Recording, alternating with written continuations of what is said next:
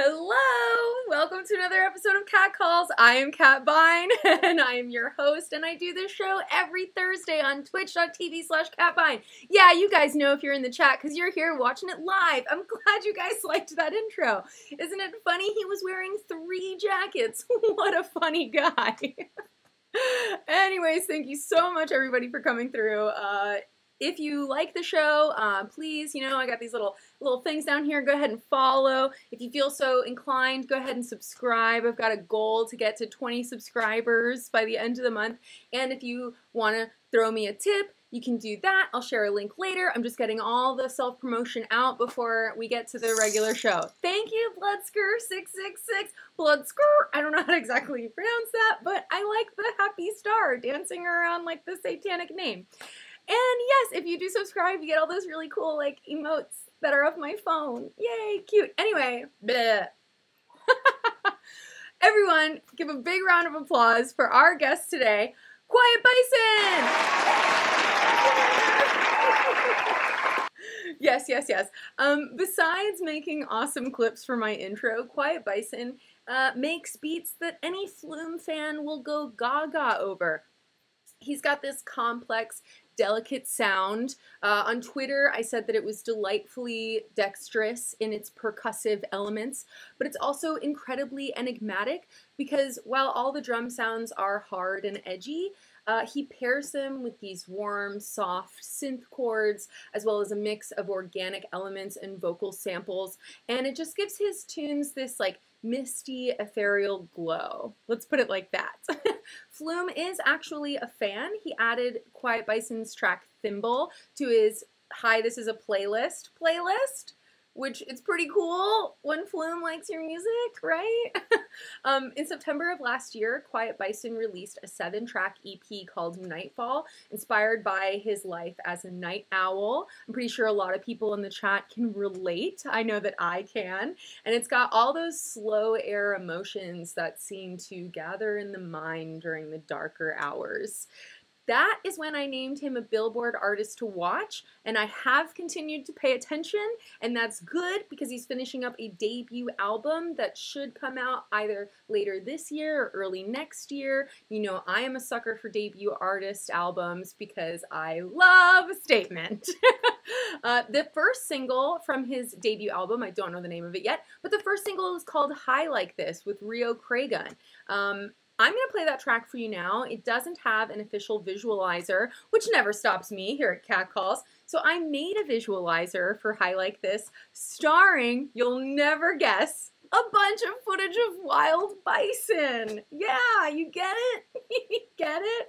All right, you guys enjoy this show, video, song, High Like This. It's a banger. It's definitely one of my favorite songs from my Release Radar playlist on Spotify last week. And when we come back, Quiet Bison will be on the show. So I hope you guys have some questions for him. This show is interactive. It's all about us working together to make it the best show possible. So I'm going to shut up and I'm going to play the video and let's have a dance party. Wasted all time, so much on my mind. Praying I'll be fine. Pray I stay alive. Yo, that was a banger. I'm so glad that you guys enjoyed the video, and I'm glad that you enjoyed the song. And you know who else is glad you enjoyed the song? Oh shit, I forgot to move his video. Quiet Bison is glad you liked the song. Am I on? You're on. You're live. Oh, I just forgot to move your video, so. It's just, it's always a grab bag of fun here on Cat Calls, trying to figure everything out, make sure it works right. But how are you doing? I'm doing good, thank you. Yeah, thank you so much for coming on the show. Everyone was saying banger alert and loving High Like This. And Jacob Johnson 123 loves that you're talking into the mic. So they enjoyed seeing your mic. So High Like This is your latest single. And I know that you had a really good time working with Cragun on the track. I know that you're not him, but listening to the lyrics, it feels like he kind of channeled some of that tension that's been in the air, both from personal struggles that we're all experiencing, as well as some of like the political chaos that we're feeling in the streets. Is this a song that you guys Right. worked on this year, or is it something that existed? No. Yeah. Well, I made the instrumental for it. I think May last year. And then he messaged me. I think it was September maybe last year, and I was going to LA in October. And yeah, then I met him in LA, and we worked on a few multiple things. And then we made it, I think, in late October, early November. Oh, wow. So it was last year. It wasn't even this year. And then, yeah, recently I said to him, like, it does actually kind of have, like, a context for this year. Like, it feels like it was made this year, like, right? Made intentionally for this. He's like, there's a war outside, and I'm like, I know there is. Like, what the fuck? And you're in Portland, of all places, so I'm like, were you just, like, and the surrounded? craziest thing is when in the song when he says, there's wildfires happening in Washington right now. No, okay, I was like, I don't remember that lyric. And then he's like, the glass fires are out of control, and when that fly landed on Pence's head, it was really like, yeah. Yeah, the craziest thing is that he wrote the lyric, coronavirus, watch out, in November last year. Oh my god. It's like, did you ever see that, are you a fan of Dave Chappelle and the Dave Chappelle Show? Oh, I know Dave Chappelle, but I haven't watched much of his stuff. There's a really good bit where it's like, Tupac is dead. People at a bar are like, nah, Tupac's still alive, man, I swear. And then the DJ plays a Tupac song, and he's talking about, like, things George W. Bush as president, and, like, this girl who farted on the dance floor, and they're just like, how is this real? But he's like, I'm dead. I don't know. It's very goofy, and you should check it out sometime. And anyone watching should check it out sometime. How has this year been for you, though? I'm sure it's very different from what you had anticipated, as with all of us. What's been keeping you sane? I mean, I've just been working on a bunch of music. Like, I've been working on an album and, like, various, well, I mean, the singles, and then the mixing of all the stuff, which has taken quite a bit of time. So I guess it's given me time to work on music is the bright side. Because before that, it would have been probably a lot of shows and a lot of touring. Well, yeah, because I was going to go on tour with Chet Porter in May. Yeah.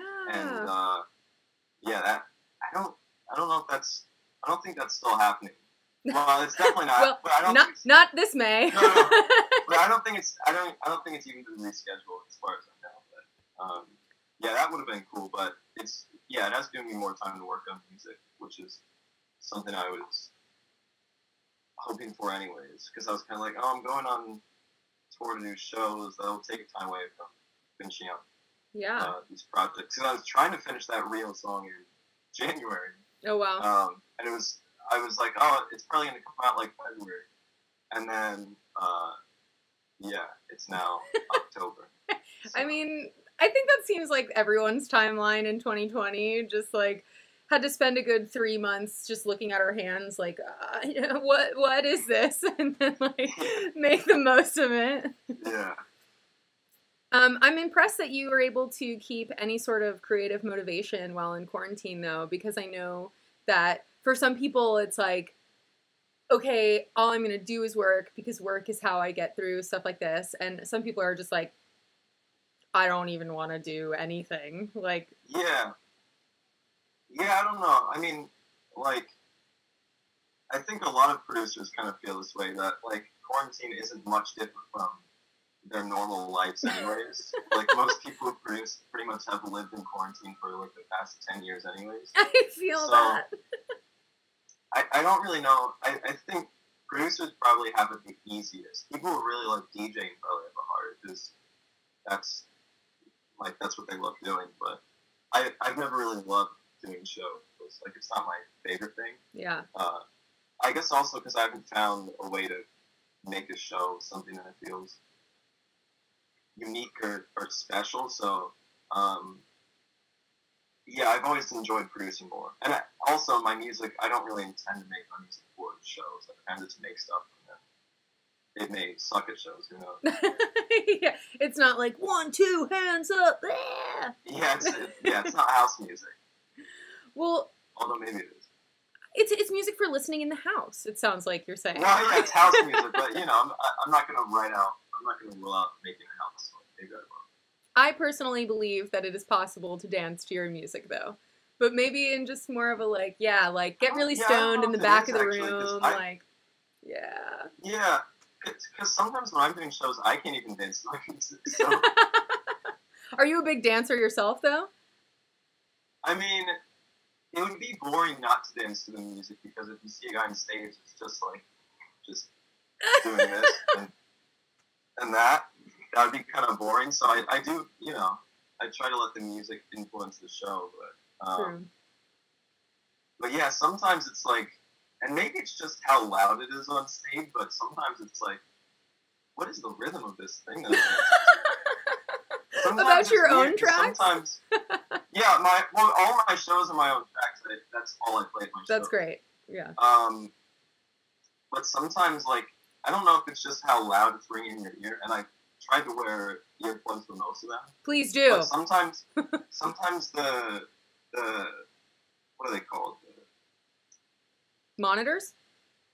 No, well, they have like a thing that's playing next to you, so you can hear it. Because if you don't have a speaker that's next to you, yeah, and you're playing the music, it's just going to sound like bass. Because you don't really hear what's out on the floor. Yeah. I think that's the monitor, but I'm not a professional. I think it's a booth monitor. Booth monitor! Blood skirt! 666 just said that exactly as you said it. Yeah. But sometimes those are so loud that it just rings in your ears, and then you think you're listening to like a half semitone higher version of the song. You're like, am I playing everything out of key, or what's going on? Because I play like note freestyles over my stuff, so sometimes it's like, all right, well, it sounds like it's out of key, but I guess it's not. Oh my gosh. I don't know. No wonder you don't love playing live, because this is what's going on in your head. You're just like, something's wrong. I don't know. It's a weird effect. I never can explain to people why it's like that, but sometimes things seem like a little bit higher pitched. And sometimes even, I don't know if it's just like the adrenaline of being on stage or something, but it's sometimes like, is this song faster than usual? Yeah, exactly. Your heart is just going like this, and you're like, I think the world's in slow-mo. That's definitely happened to me before. But just so you know, Jacob Johnson 123 says that they've danced hardcore to your music. And OT John said, I was dancing with the Bison, so everyone's... I think this newer song is more danceable than past one. I think it's more trappy. Was that an intentional move, or is that something that just kind of came out of you at the time? No, it was just... Well, I mean, that was a lot of what I was making last year, because I made this before I made my last EP. The Nightfall? Like, my last EP came out. Yeah, Nightfall came out, and I made this before Nightfall. And then I'm like, I'm going to save it because I think it needs... originally, I was like, it needs... Because there was a less melodic part at the intro. I'm like, it needs someone who can rap, and then maybe also a singer. And then I was talking to Rhea. I'm like, oh, he can rap and sing. So why don't I just get him on both parts?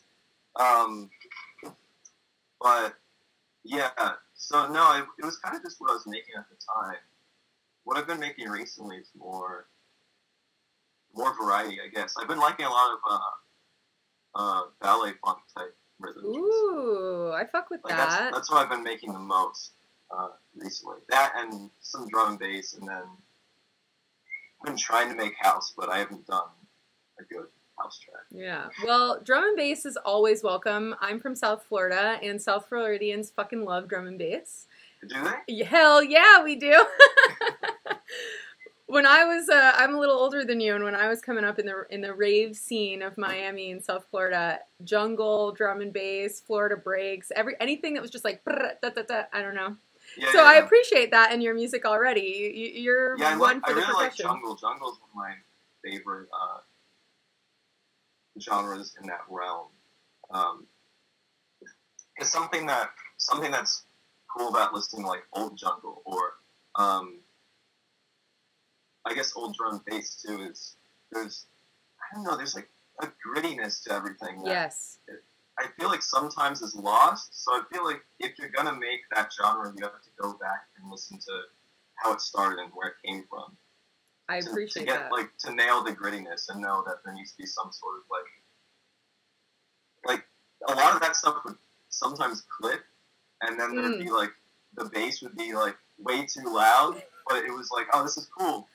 And I feel like sometimes people now are, you know, there's, like, people worrying, oh, should I get this, like, I have to get the levels right in the mix, or I have to compress this thing and put an OTT and everything. Like, sometimes it's better if you just have the raw sounds in there. Yeah. And some things can flip, some things don't. I fuck with that. I actually did an interview with Grizz recently, and he was talking about on his latest mixtape EP that he released, like, he let go of wanting to produce things perfectly and, like, engineer the sounds perfectly, and was like, what feels good? And right, yeah. I mean, I think they're going probably the right direction if they have that mindset. Yeah. It's just nice. No one needs a fucking clean-ass thing all the time. Well, that's kind of what happened with dubstep. Yeah, true. Got to a point where it became so clean and lost the grit that it originally had that people wanted something different, and that's why people went to, like, rusty and trap music, because it was a little bit grittier. Yeah. And then I feel like it reaches a point where maybe trap music's going to get not gritty enough anymore, and people are going to move to something else. I just want to, like, rocks in my shoe sound. I want to be uncomfortable. What does that sound? It's just like pain? It's like, there's something in my sock. I don't know. Stepping on a Lego type beat. Yeah, exactly. So I would actually love to hear a little bit more about your personal background. We've never had the chance to talk before, so this is really me getting to know you as a fan.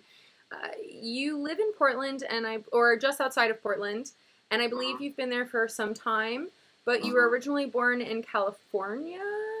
Yeah, I was born in Ventura, which is right outside of LA. Okay. So, like, pretty close to LA. But. How old were you when you moved? Like, do you have a good memory of living in Cali? I thought you were going to say how old was I when I was born. How old were you when you were born? I was 0.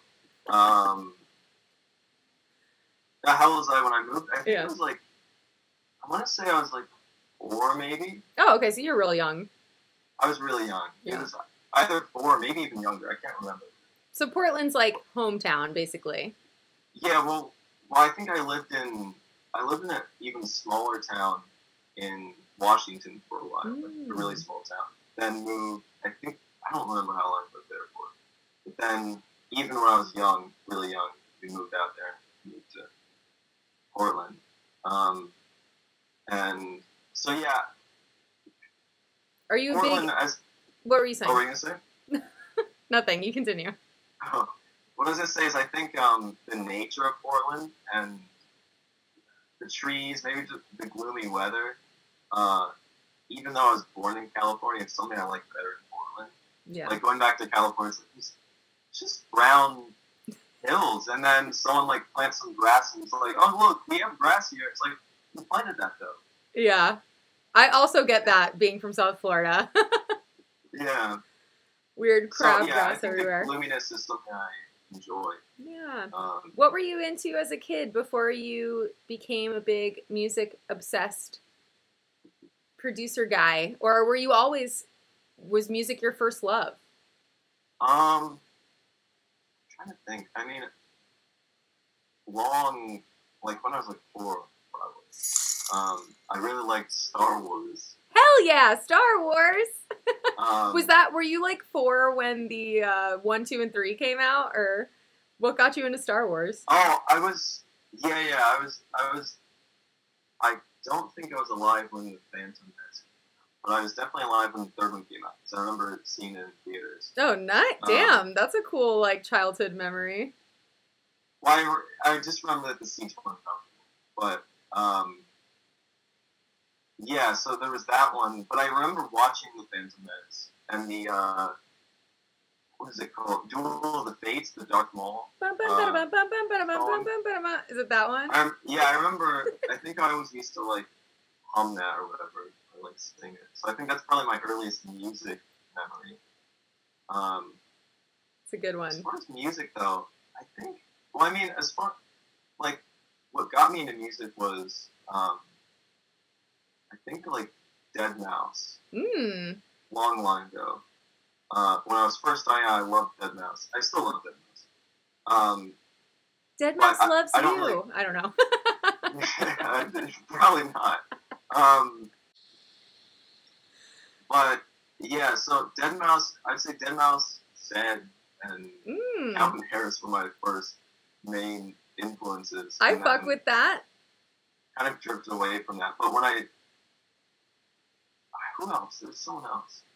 There's nothing wrong with some old school Calvin Harris. Oh, and yeah, I still love like all the old Calvin Harris songs. Yeah, hell yeah. Fucking ready for the weekend? Anytime. Yeah. 18 months? About it. The one after that, not so much. Thinking About You by Calvin Harris is a really good track. Love that one. Mm-hmm. Was someone saying something? Cole Fortson says The Phantom Menace is a cinematic masterpiece. So they are right there with you. Yeah,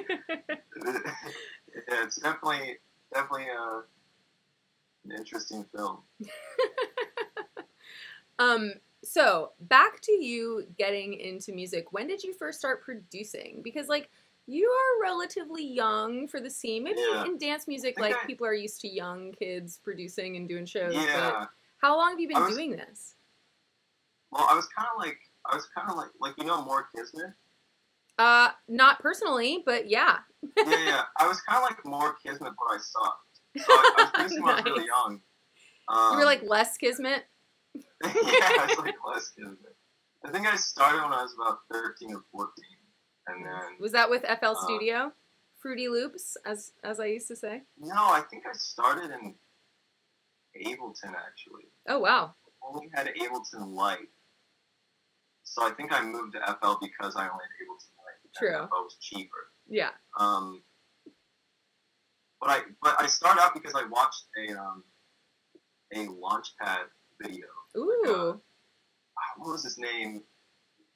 Well, there was the Madeon. Of course. Video, Pop culture, that's just a I think that classic. one might have been... I think the Madeon one might have been what got me interested in producing. Oh, cool. Not because I wanted to produce music, but I thought, like, oh, it looks fun to press buttons that play sound, and press, like, bunch of buttons. So I'm like, I want to learn how to do it, so I got a Launchpad. Oh, nice. And came with Ableton Lite, so that's how I started.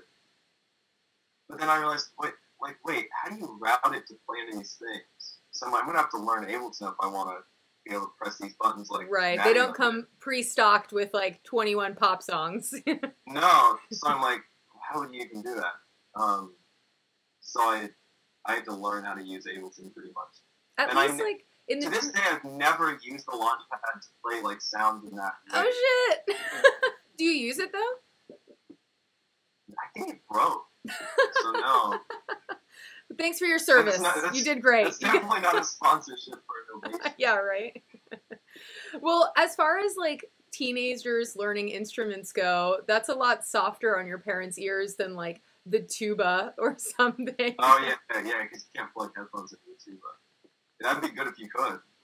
Oh my god, for real. It would take a lot of pain out of a lot of households. Was that like a gift that you got, or did you buy that for yourself? Yeah, I got it. No, I got it for Christmas one year, and then that's how I started producing. Nice. What do you remember about the first song that you ever made? I'm sure it was terrible, maybe, or maybe it was great. I don't think I have it anymore, actually. But it sounded like it was pretty much exactly like it's not one Black Eyed Peas song, or is it Will I Am? It's Will I Am. This, you know, like Scream and Shout. Is that what it's called? Oh, and then we scream and shout and let it all out. It pretty much just sounded like the beat of that, I think. Bring the action. The drop. It was pretty much that. It was like some weird like techno song, essentially. And then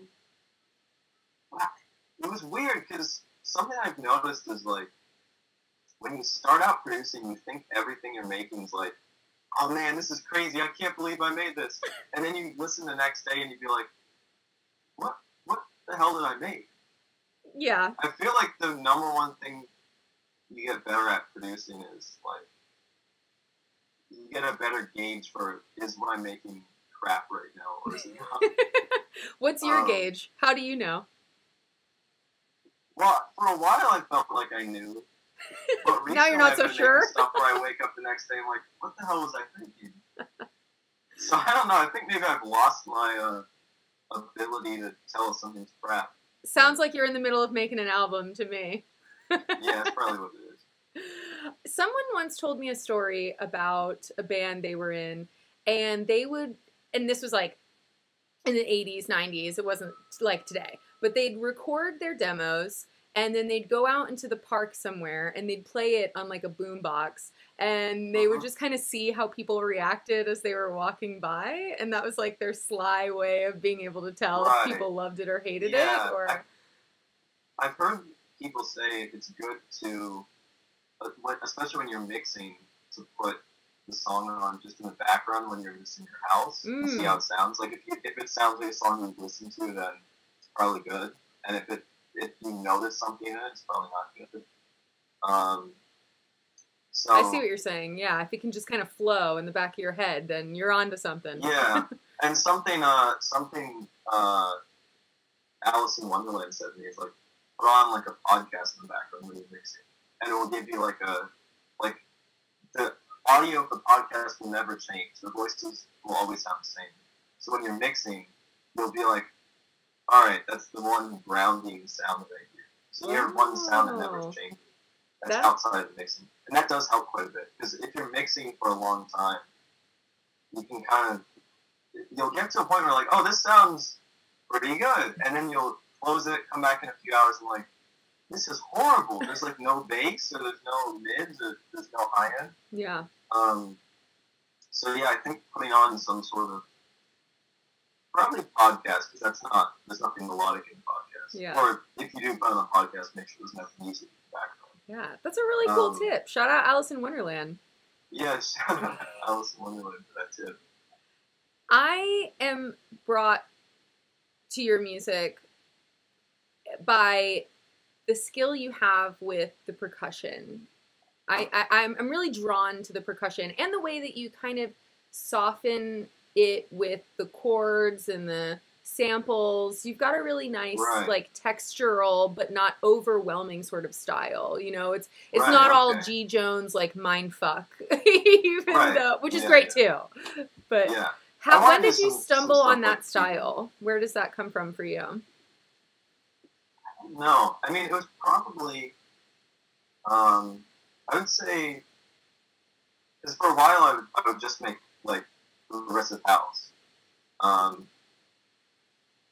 then I hit a point where I was like, I don't want to keep, like, I would go in to make a song and, like, all right, let's get this kick rhythm down, one on each beat. And it's like, all right, well, it's like you would know what you're going to make when you go into the DAW. And that's the worst thing. Because I feel like you shouldn't really know what you're going to make when you go in to make something. You should or shouldn't? Shouldn't. Okay, yeah, nice. It's better if you don't. Because then you come out with something like, I didn't have the idea to make that. Unless you have like a really solid idea that you want to try and make. Like, this will be a good one. But if you don't, and you're going in with like a standard like rhythm, then I don't know. At that point, it doesn't really feel like you're creating anything new. It just feels like you're using like a template to make some sort of following the formula, making something for the DJs to spin. Yeah, it was probably, and like I still love house music, but I think maybe the way I looked at it was instead of changing the melodics in house, I would just change the rhythm. I fuck with that, yeah. Because some people are still making house music that's like innovative now. But at the time, I was just like, I'm just going to change up rhythms because I don't really want to do the same thing. And then I think it was probably listening to maybe Jack U. Might have been Jack Hey, Hugh I listened to. nice shout It was out, either, yeah. It was either Jack Hugh. I think maybe the three were like Jack Hugh, Rusty, and Flume were probably the main ones. Because Rusty had some really crunchy, like gritty percussion, which I love. And Hudson Mohawk too. Hudson Oh yeah, Mohawk, fuck yeah, shout out. Hudson Mohawk's still probably one of the bigger influences I currently have. But yeah, it was probably that. I'm like, oh, there's a lot you can do with percussion. You don't just have to use the same like percussion rhythm. Yeah, there's so many spots in there. You can just. Yeah. And then later on, I think I kind of was like, all right, well, I've gone into the EDM side of it, but what's like, why do these people make this genre? So I got into listening to like Flying Lotus and Jay Dilla and all those kind of people. Hell yeah, Jay Dilla, that's doing your research.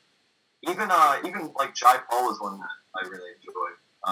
Specifically A.K. Paul's brother, who does a lot of production.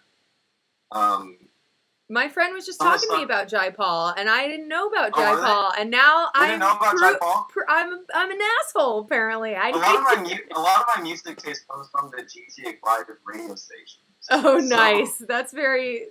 Yes, you're not alone there too. I'm sure. No, but A.K. Paul specifically has a lot of like really cool, unique rhythms in his music. Fuck yeah! All right, I've been schooled. I'm getting into it. So yeah, A.K. Paul, and then Subtract was another one. Oh yeah. Subtract is maybe kind of more where I'm leaning now. I really like the kind of like indie. I don't even know what that genre is, but it's cool.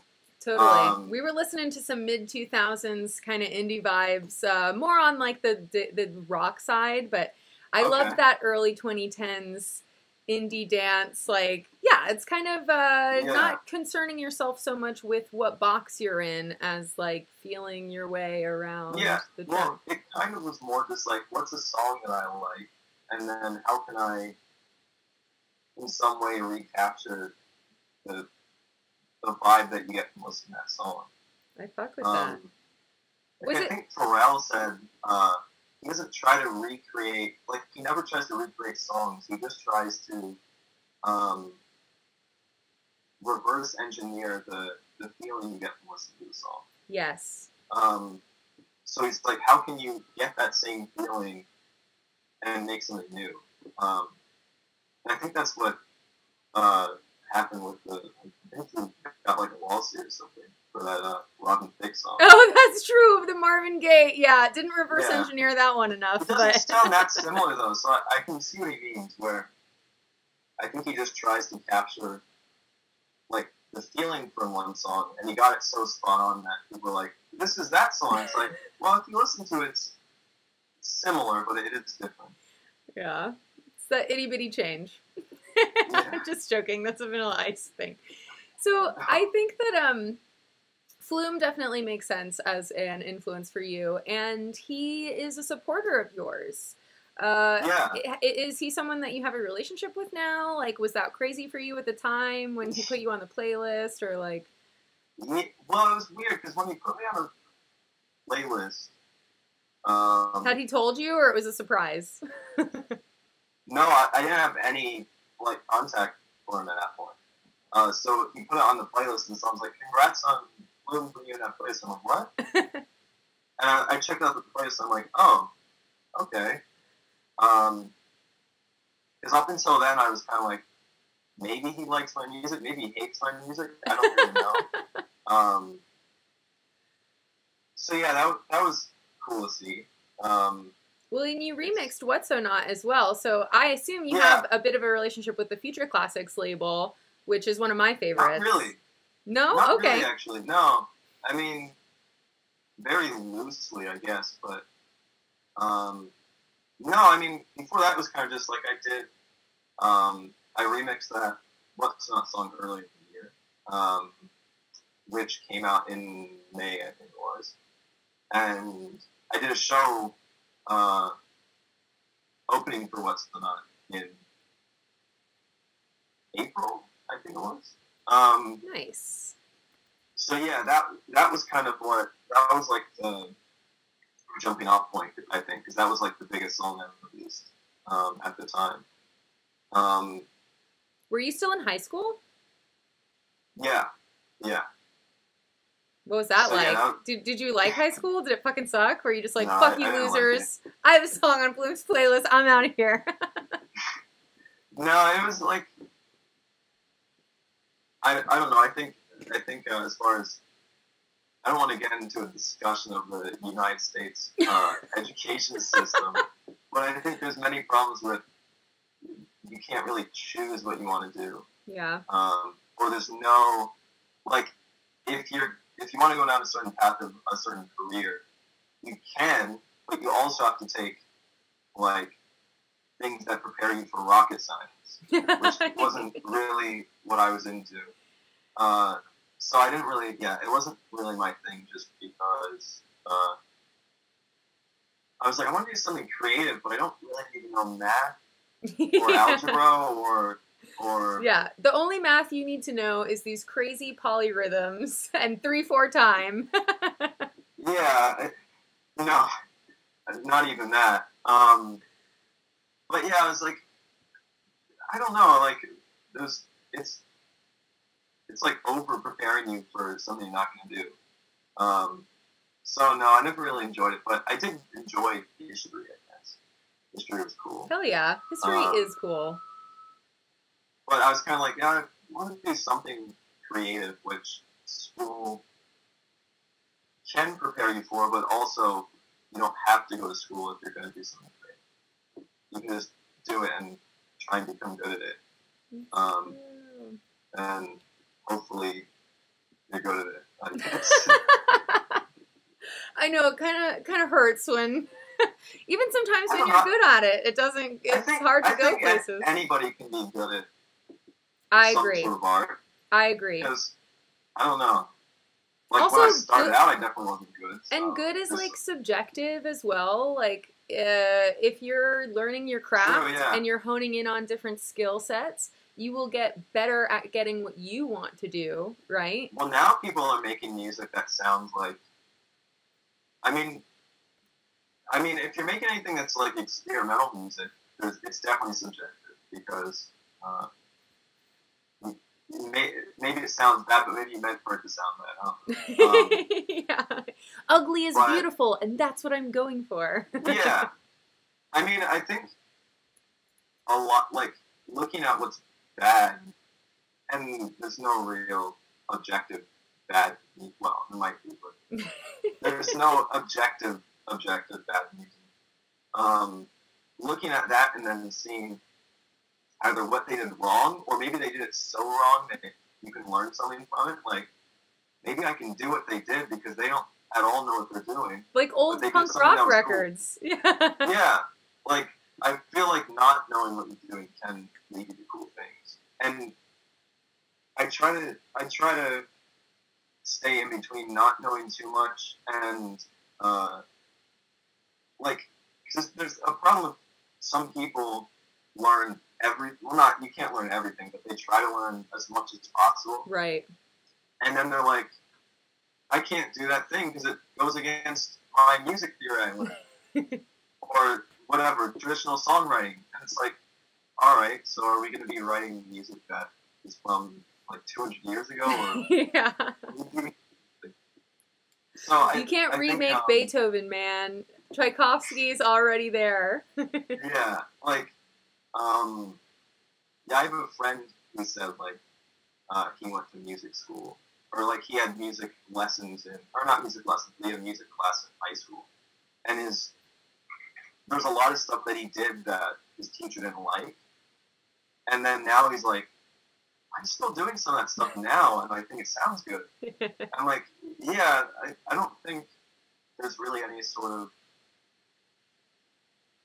I don't know, like, I think the more you break the boundaries in what you create, the better. I agree. Find a way to get something that's kind of crazy to work and bring it into something that makes sense, then that's better. I agree. Are there But I think, examples of you trying some weird, crazy things for the first time on your album that you're working yeah, on? for sure. I think my album's probably the most crazy and maybe the most unique thing I've done. Hell yeah. Talk to me about it a little bit. Well, I don't know if I've actually said how many songs on it, but it's close to like 30 songs. Damn! Are you going to try to cut them down, or are you going to have like a massive double, triple LP? I don't know if it's double, triple, quadruple. I mean, they don't cut vinyl so much anymore, so or make CDs, so I guess it's really just as long as you want it to be on DSPs. I mean, you can buy, maybe we can make a vinyl, you can buy it and you can cut it into 4 little like tortilla chips, but no, it's probably going to be like 30 songs. Damn. About. Maybe a bit less, maybe like 25 or something. But yeah, it was kind of cut down from more tracks. And I think I might use those tracks for like a mix or send them to people to sing on whatever. But yeah, 30 was like the cut down version of it. Wow. How long have you been working on those songs? Are they like collected from across your career or your time producing, or are they all new? No, I started the album probably December last year. Wow. Good for you. Now, here's the real thing. Are they all finished? Because I know it's real easy for producers to start ideas and not so easy to finish. I would say most of them are. Yeah, I think maybe. Well, mixing-wise, they're not finished. So. Well, that's it. Maybe not necessarily your thing. Do you mix your own tracks, or do you... I mix all of my own tracks. Nice. Well, except I haven't mixed Venmo and the What's Not Remix. And I think that's it. Enough for you to count on one hand is pretty impressive. But yeah, I haven't mixed those two, but I've mixed all the other ones. And then I mixed the real one, which is kind of a pain because I still didn't feel like I've learned a lot from mixing that, but at the time I definitely didn't know any technical side of mixing. Well, sometimes not knowing what you're doing works in your favor. Yeah, I found these mixing tutorials of this dude, what's his name? I think his name's Gregory Scott. Hell yeah. And he has it's Kush Audio or something.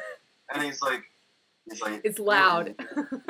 No, it's like this really it looks like it was filmed in like the early 2000s. It's recent. It's like today we're gonna be learning how to mix. Are you mixing your bass drum bad?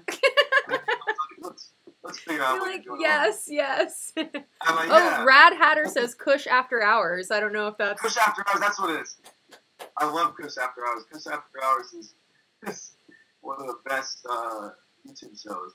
No, but the best tip was to mix in mono. It's like turn off all stereo, just mix in mono. Because if you're mixing in mono, and I think that's a general tip that a lot of people know, anyways. But at the time, I didn't know. Yeah. And then he's like, mix in mono. I'm like, I'm gonna try that. Like, oh, when you put it back to stereo after mixing in mono for a long time, it actually sounds good. It can go on and sound good in mono.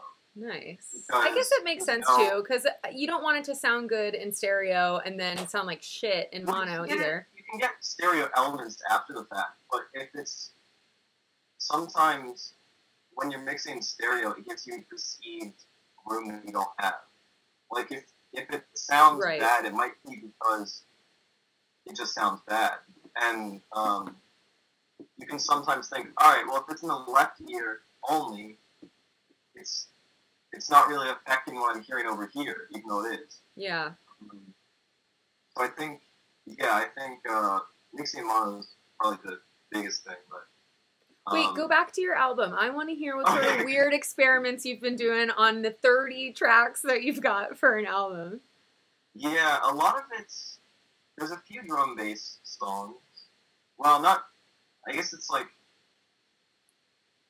drum and like breakbeat rhythms. Yeah. Or drum bass rhythms, but not necessarily. It's more, I guess, Aphex inspired. Ooh, fuck yeah. It's just melodic drum bass kind of. Yeah. The one track that's like a jungle Future songs, so it's like melodic jungle. Nice. Some ballet funk ones. Actually, one of the next singles is a ballet funk song. Ooh. I can't wait to hear that. An indie song. But not like a full indie song, but like indie future. Like I'm using the lo-fi like indie drum samples. Yes. But mixed with future. And then a lot of like house rhythm trap. Ooh. So the kick isn't on like a 4 on the floor beat, but the clap is on 2 and 4. 2 and 4. So it's like a faster clap rhythm for trap, but it's in like the trap BPM. I like this. I like that you're going all over the place. I think that for a debut album from an artist, to me, it usually represents a statement about who that artist is, because this is not another EP release, it's your debut album. So do you feel that that is true for this collection of songs? Maybe just in the variety or in the fun that you're having making them? Like, it can kind of be like a statement or something, I guess. It's more of just like, I wanted to make some stuff that I thought sounded cool and I wanted to have fun doing it. Yeah. Because I was kind of stressing myself out about trying to make the best possible thing. I'm like, maybe I'll just have fun doing it, and that's better than stressing yourself out about it. So yeah, a lot of it's more just like I had an idea of doing something random and then trying it out. It's amazing that you did that so many times and it worked out and you had so much fun that you are down with 30 of them. Yeah, I know. Yeah, it's kind of just like I make a bunch of stuff and then decide which of it's good. Yeah. And which of it's not good, usually. Maybe I'll continue working on make like to put in a mix or something. Yeah. Because I did a mix last year that was like, usually it was a Nest HQ mix. Usually when you do those, you do like your favorite tracks and you try and mix together like a standard DJ set. I'm like, what if I just release like a mixtape essentially of like the songs that I don't want to release? I love that. My friend Amtrak does that as well, has done that a few times. He has these mixtapes called Hey There Kiddo, and there's like part 1, part 2, part 3, and it's just a bunch of unfinished ideas and cool shit that sounds good when you mix it, because you only need like 1 minute of like sick loop or something, but like, yeah, that's cool. Yeah, you should totally do that again. So I'll probably do like some sort of, people are doing like a lot of like online festivals, but I haven't, like, all of my live shows are always all my music. Right. And I didn't really want to break that for doing an online show. Totally. So like, if I'm going to do one, it's got to be some sort of thing where it's just all my music and maybe a lot of unreleased stuff. Well, it sounds like when you do release the album, you have a full set's worth of material. That would be a sick way to, like, if we're still not touring, to create some sort of performance. Well, I want to do a visualizer for the album. Hell yeah. Do you make your visuals, by the way, like your album cover work and stuff? Your no. Well, the album art, the art for the Rio song, for High Like This, was done by someone named Ramon. He does like a lot of 3D stuff. Cool. The Knight's helmet, no one saw it because I was playing Bison footage, but yeah, it's a medieval helmet. Yeah, so I guess what you can put together from that is that the album is medieval. It's like neo-medieval, I would say. Fuck yeah. I fuck with that. It's a lot of medieval stuff just because I like fantasy and medieval aesthetics. Yeah. Wait, like with some like lute and shit? Like you know, with those weird noises from the medieval songs? You mean like musically or like aesthetically? No, I just mean visually kind of. Okay. I am using some like harps and flutes, so that's it's kind of, sick, though. I guess a little Celtic maybe. Yeah. I did use a bow and arrow sound in the song, but ooh. I kind of made it, because I thought it sounded really cool when like you pull back or like draw a bow. Like, did you record the sample yourself? No, it was just when I downloaded it. I probably should record it myself, because the one I use kind of sounds like crap. Yeah. Just be out there in the woods, like freaking everyone out, pulling an arrow. You know, I actually did have a bow and arrow one. It was like a. It's fun. Just a practice one. Yeah, it's fun. But yeah, it's kind of medieval in its aesthetic theme. Because I like medieval stuff. I love that. And the reason I did the medieval stuff is because I had a dream. I woke up and I was like, well, I had a dream that I was listening to my music on Spotify and it had a medieval artwork. So I got to do it. Whoa, that's fucking crazy! I love that. So it's kind of a weird reason I did it, but it was just a random dream I had. I'm like, I got to make that my study. That's so cool. Do you have dreams often that make their way into your work, or that was not kind really. of a... No, not really. It was just that one. It's a prophecy. But, so yeah, that's where the medieval aesthetic came from. But, that's so cool. Do you have any idea when it might? Do you have any idea when it might come out? Or are you like even looking at a release date yet, or just gonna let it? Well, wrap? So I guess I can say I don't know if it's really like a. I don't know if it's a spoiler or anything, or like spoiler as alert. Far as, like, I don't know if like the music industry doesn't like when you give spoiler alert to like spoil things, but there is two more singles coming out. It's probably one more before the end of the year, and probably one early next year. And I'd say the album's coming out after that, so maybe March, maybe. Nice. I would say. Yeah. I was planning on releasing it like late November, but with the mixing of this last song, it kind of dragged it out. But I think I'm better at mixing now, and there's a few plugins that I've downloaded that have helped with the mixing process, so I've kind of become more efficient at that. But that kind of delayed everything, so I'd say probably in March, and yeah, so there's two more singles before it, and then it's coming out, so probably March. I'm super stoked to hear those singles. High Like This is fantastic. I think it was one of my favorite tracks that came out last week. I was very into it. It's been about an hour. Is there anything else that you want to say or share with people about anything you've got going on? Any random dreams you've had lately? Anything at all?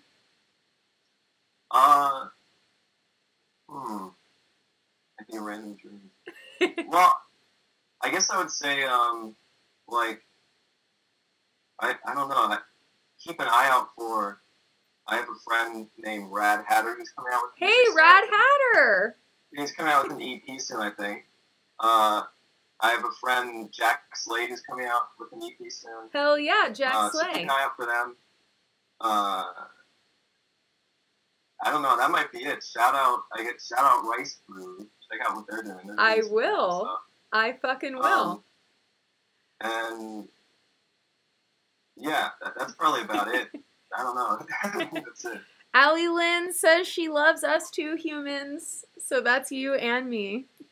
Allie Lindsay. Allie Lindsay loves you and loves me too. Oh man, thank you so much for all those amazing clips that I used in the intro, by the way. I'll have to make sure that you see like the official I'm gonna have to go back and watch that. I'll show it to you. Alright. So on the way out we're gonna listen to Water, and you picked that song because it shows your more ambient side. You said it was good for an outro, but is there anything you want to let people? Yeah, I thought it'd just be an outro song. Is there anything else about that song or like memories tied to it for you that you might want to share? Probably not. You're like, I don't know. It's just a random song I made. I guess the sound was kind of emotional. Yeah, and water represents emotions in astrology and things like does? that. It does. Oh, okay. Look at that. All right. You're tied psychically to something.